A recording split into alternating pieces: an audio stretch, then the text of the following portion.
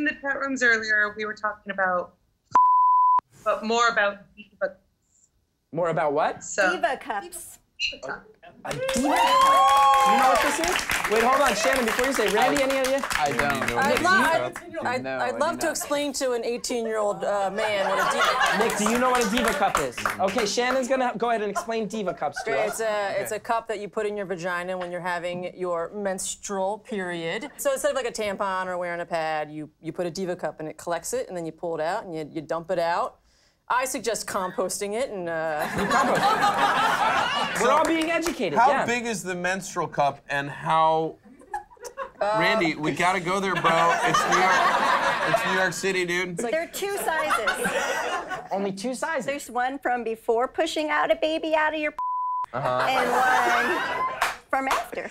So pre and post baby. So it's not like 8 ounce and 10 ounce. Like, is it smaller?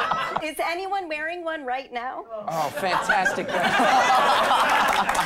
I do have a menstrual cup, and I have used it, so if you do want to know how to use it, I can show you. What do you think, Randy? I don't know about that one. You don't know about that one? I don't know. Well, I think the world says otherwise, my friend. What are you willing to show us? Great. I'm not demonstrating it on me. Oh, perfect. So you'll walk us through a demo. There we go. Here, can I see your hand? Here.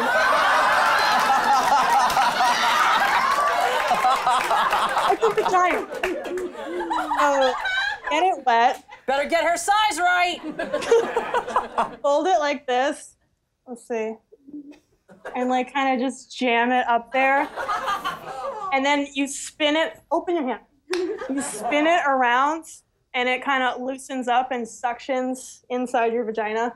And you can just kind of, that's it. That was like a magic trick. I love that this show has become about the menstrual cup.